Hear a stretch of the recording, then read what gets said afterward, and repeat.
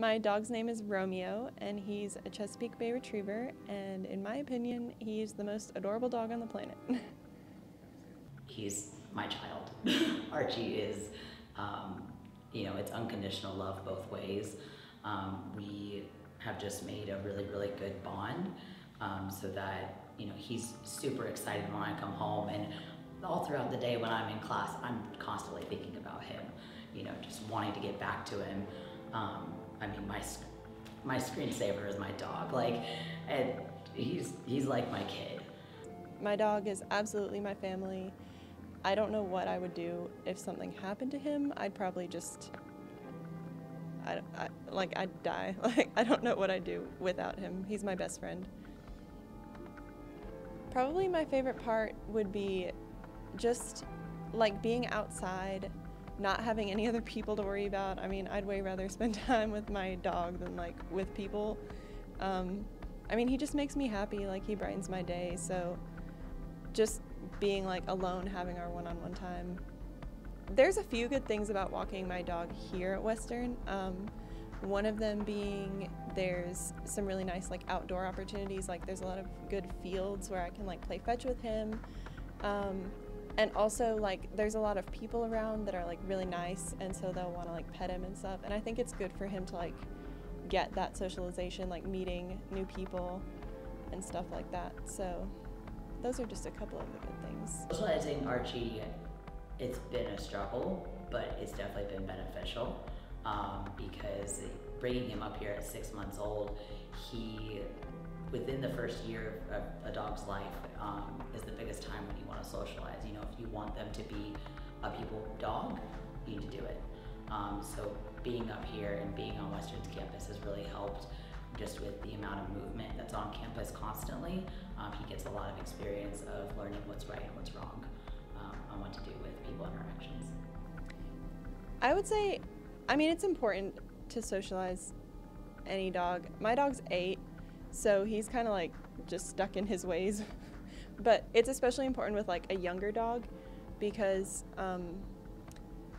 taking them out and having them meet new people, like I said, helps them get accustomed to people and get accustomed to new places and new smells, new experiences. And it's really good to do that with a dog, because if you don't, they're going to be skittish, they might be aggressive, they might develop bad habits that will stay with them for a long time.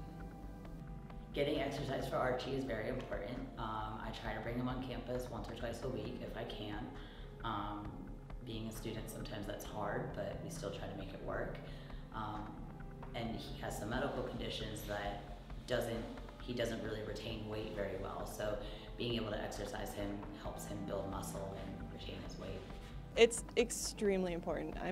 If you just let your dog lay around all day, it's gonna get unhealthy, probably gonna get fat. I don't know. Some people are okay with that. I don't want my dog to be fat. He's super athletic, and I enjoy being able to do stuff take him hiking and walk him and play fetch and let him swim in the creek. And if I didn't walk him, I guess he wouldn't be fit enough to do those things. Dogs are absolutely family. It's like having a child, especially if you have them as a puppy. You clean up after their pee and poop constantly. And that's a throughout the life kind of thing. You're teaching them from right and wrong all the time. Even at 7 years old, you're still teaching them right and wrong. So if you have a counter surfer, you gotta teach them that that's not okay. If you have a very calm dog, great, kudos to you, but you gotta still socialize. You gotta still teach them how to be out in public, if that's what you want for your dog. Not everyone wants that, but if you do, you can have an awesome bond. You can have an awesome relationship with your dog, and it's like a kid.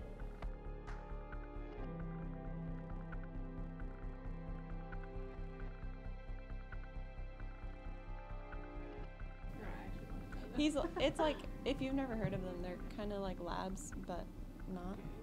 They're a little more quirky, I guess you could say. Some of them are more aggressive. My dog's not aggressive, but stubborn, kind of. What's his name? Romeo. Romeo. That's Yeah. so cute.